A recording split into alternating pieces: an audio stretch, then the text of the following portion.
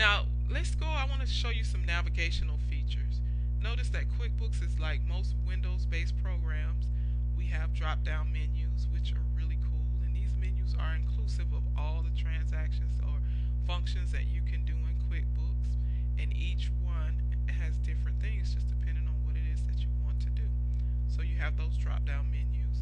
Notice also that you have the icon bar across the top. And the first one is the home page, which is what we're looking at right now. The company snapshot again is something new in the 2009 version. And we'll talk about that later. The customer center, vendor center, the employee center, online banking, report center, and all these additional icons are all customizable.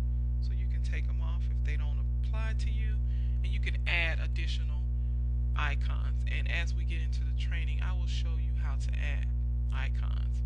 Another thing to note about the home page is that it looks really busy, and some people look at it and think, oh my gosh, this is overwhelming.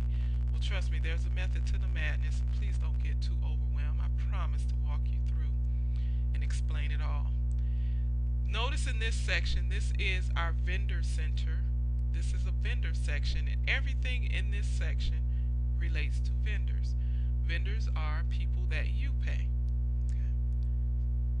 The next section is the customer center, which is in our customer section. Everything in this section relates to our customers. So again, customers are people that pay you. The bottom section is our employee center, and everything in this section relates to our employees.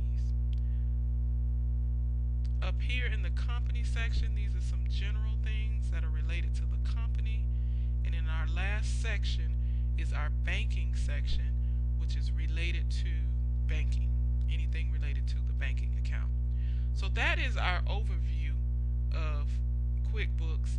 Now we're going to jump right in and get started on our next module. See you on the other side.